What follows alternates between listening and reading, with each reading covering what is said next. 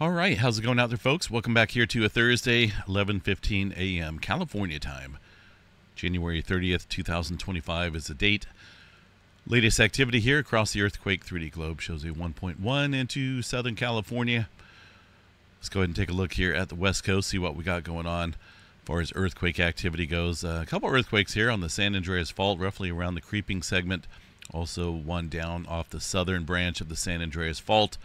Been watching that pretty closely because we've been seeing a little bit of earthquake uptick here off of the plate boundary in the strain region, where we expect, well, off of the strain region, I should say, where we expect some pressure transfer to accumulate just off of.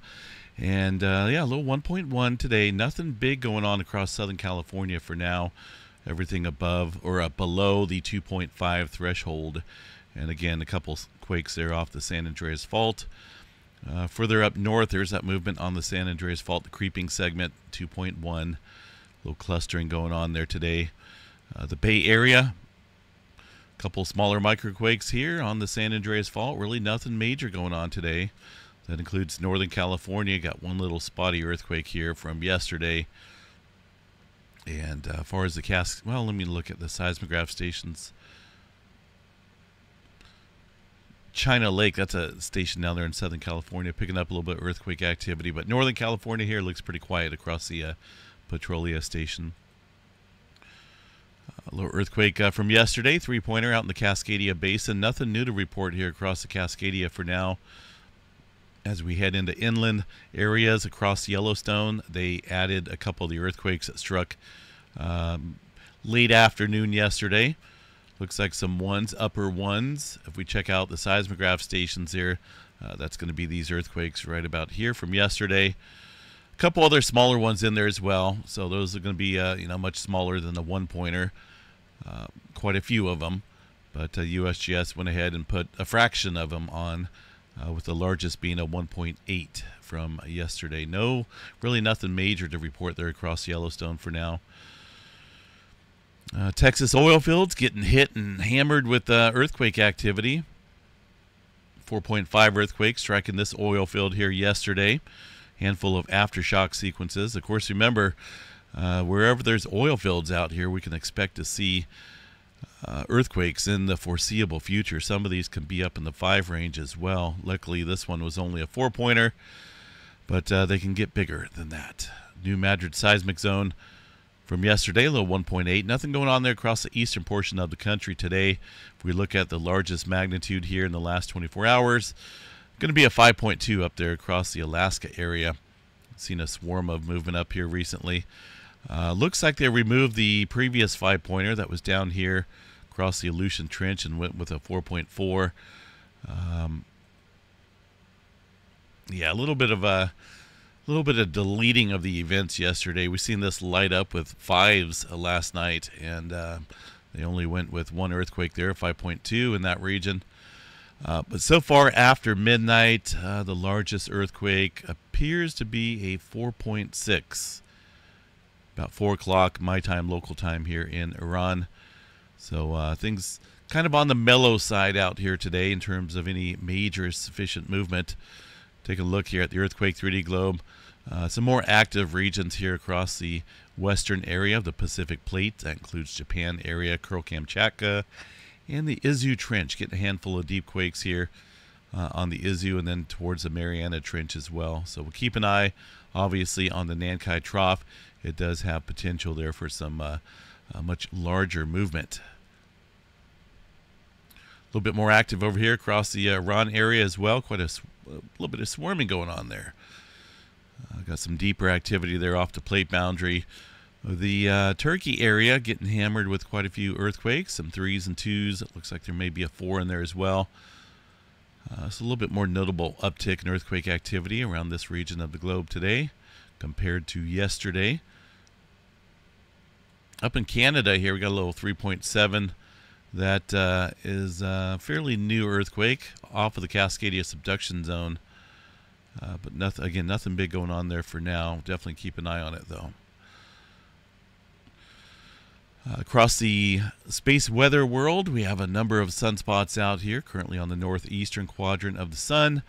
Unfortunately, it looks like the majority of these are starting to stabilize or decay in terms of magnetic complexity. So I'm really not so sure we're going to see any stronger flares out of this sunspot group now.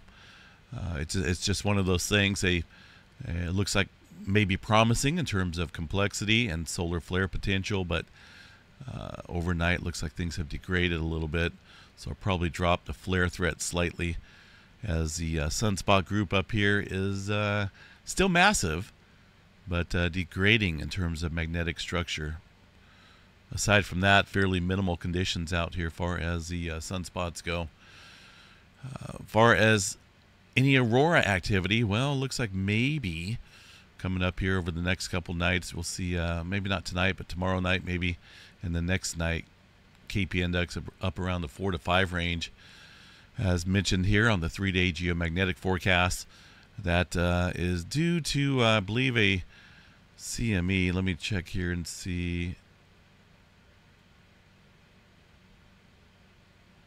Is it on this one? I lose track here of all the different options. There we go. So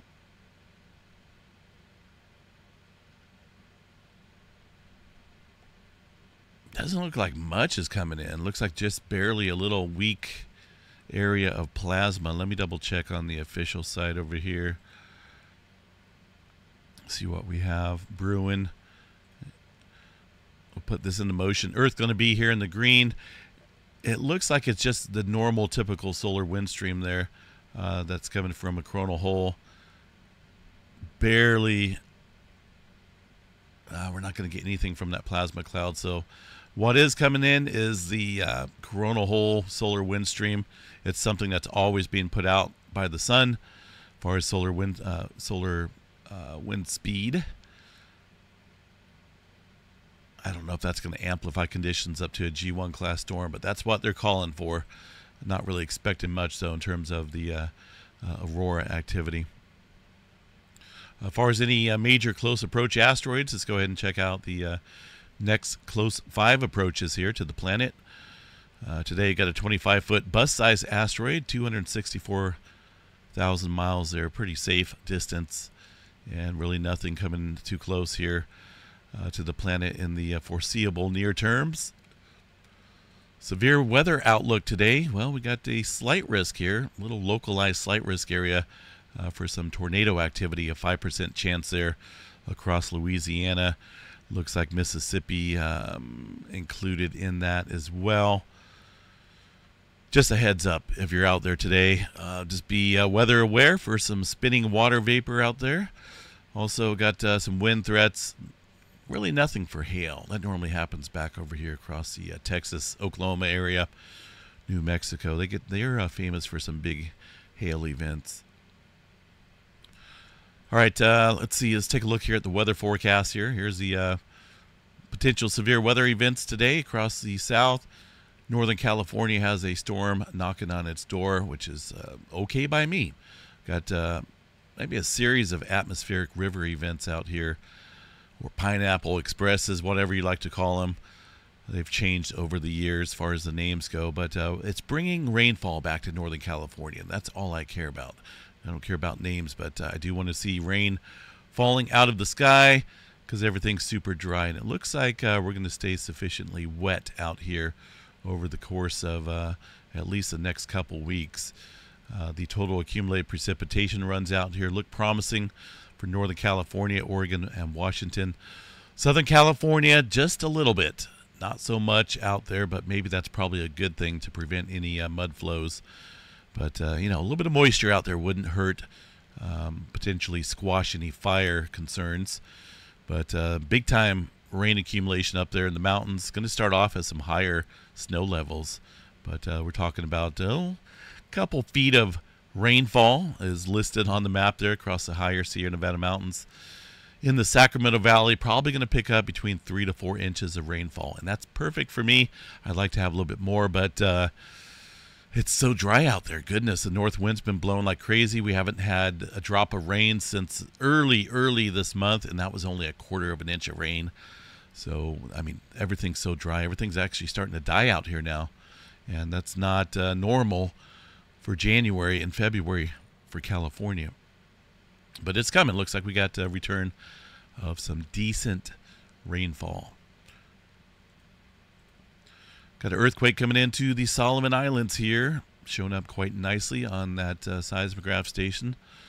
A couple earthquakes there in China Lake, very small earthquakes. Let's see if anything's showing up there yet. It's just coming into the seismo, so they're not picking it up yet around the Solomon Islands area, but I'm sure that will come in. But we do have, a number of earthquakes in Southern California showing. More so on the seismograph stations and not on the map here, but definitely got some activity as noted right here across the graph. Solomon Islands, let's see what we have. Not coming in yet. It doesn't look like anything big. This area has been lacking seismic activity here over the last couple days. It's a seismic gap zone. Normally that will fill in. So it looks like that may be starting as we speak. But from the looks of it, doesn't look like it's a big earthquake. Just a localized event. There may be a 4 to that area, but we'll see. All right, folks, I'm out of here.